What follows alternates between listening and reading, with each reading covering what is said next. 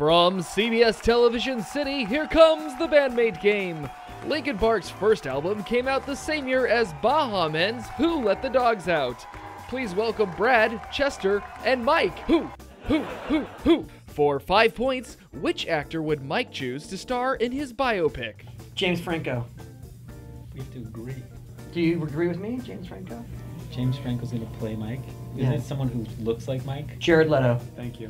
Very kind. Thank you for that. Shouldn't we pick someone Latino? That's true. That's George Lopez. Chino Marino. You want to go? George Lopez. Do you really want to go with James Franco? It's good. It's either James Franco, Jared Leto, or George Lopez. Let's go with your first instinct. James Franco. Johnny Depp. I was so close. I scratched out something too. I don't even remember what I scratched out. Leonardo DiCaprio. That was probably the other one. What animal is Chester most like? Which animal is the most annoying? Yeah. Which one's the most annoying and the best looking? Okay, the most like. The passionate beast of the wild. Passionate beast of the wild. I just like that. Do we have to get more specific than that? He right, okay. Passionate beast of the wild. Pretty close. Tasmanian devil on sedatives. For 10 points, which bandmate would Brad pick to bail him out? No questions asked. Oh, definitely me. I'd go. It's got to be me. I'd go Chester. I'm up to no good all the time, so I'm probably the most trustworthy to come to. No way. No questions asked. I am so jealous right now. It's actually that was probably a bad choice because Rob never checks his phone. Exactly, you'd be honestly, in jail. Sitting in jail for like a good 2 weeks. A month. But once he got the message, he would definitely come bail me out. That's true. What song does Mike sing in the shower if he's feeling sensual? Like a, what is it? Like a virgin? Is that what like you're a virgin? say? I was gonna sing like a rhinestone cowboy. That's our answer, right? What? Rhinestone cowboy?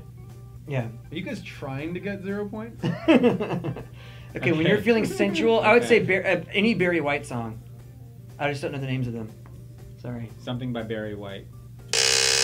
Oh, Marvin Gaye! You were like that close, right? That was the one I thought we would actually get points on. Yeah, I thought, if they take this is song, Mike in the shower. I want sexual healing. Yeah, come on. Picture it. Sexual. What color are Chester's favorite underwear? Sparkly? Is rainbow a color?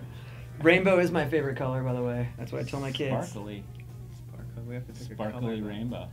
I wish I feel like he has a bunch of red, like bright red underwear, though. Okay. I think that's a real thing. Okay, let's go with that. I trust you. They're white with red roses and black barbed wire. You're not helping us out, buddy. G-strings. Tasmanian devil on sedatives. I don't think my bandmates understood the format of this game. Let's end strong, guys. Okay. Get it together. Hey, listen. Let's take a timeout. We're in the fourth quarter. We're losing 98-3. Okay. All we need is to make one shot. To make one 95-point shot, and we can tie this thing up. Put it into OT. Okay. Let's do it. Let's do this. For 94 points, what piece of clothing do you tease Brad for wearing? Definitely hospital pant pajamas.